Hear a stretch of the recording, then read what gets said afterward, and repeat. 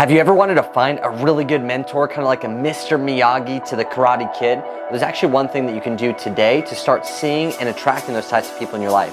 Remember when you played Punch Buggy as a kid and you would see all those Volkswagen Beetle bugs every single time that you would only think about that one thing? Or maybe you've wanted a car before and you saw it everywhere after you bought it. The reason that is because you actually set an attention and you started seeing what was already there in front of you. So the first thing to do is to know what you want. And once you're clear on it, what ends up happening is you see that the opportunities are already there.